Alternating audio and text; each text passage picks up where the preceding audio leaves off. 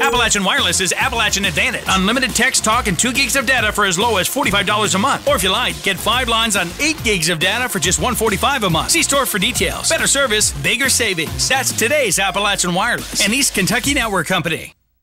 This is a time that we all look forward to every Halloween, and it's Hal-O-Win.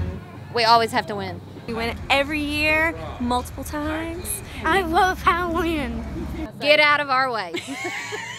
On Monday evening, hundreds of serious Halloween participants throughout Pikeville drove around listening to their radios as clues to hidden tokens were read one by one. When the wolves go to park, they should stay out of the church and lawyer spaces. It literally is a game that is played by everybody from 3 to 93, and that's part of what makes it so much fun. For more than 40 years, East Kentucky Broadcasting's Hal-O-Win Scavenger Hunt has been an event people mark on their calendars, and memories are made that last a lifetime.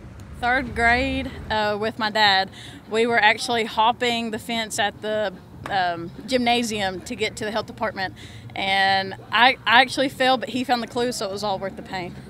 My memories of Halloween go back to probably pre-junior high, when all my friends got to go out and hunt for what at that time were wooden nickels that we used to hide. As times changed, those wooden nickels evolved, and Halloween hunters now search for CDs with a special sticker.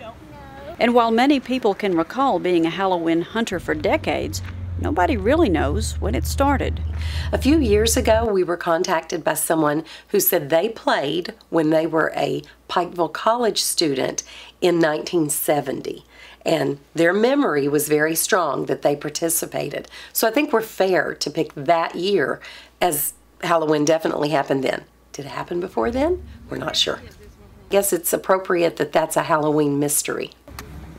In Pikeville, I'm Shannon Deskins for EKB News.